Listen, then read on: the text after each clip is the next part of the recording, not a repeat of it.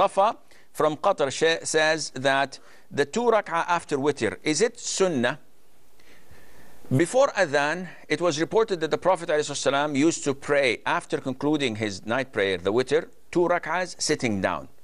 And scholars said that either this is a sunnah that is recommended, or this is something that the Prophet would not do it occasionally, because he said himself that make the last thing of your night prayer 1 rak'ah Witr. So this can be understood in the light that sometimes the Prophet tells us something and does the opposite to show us that what he ordered us to do was not mandatory.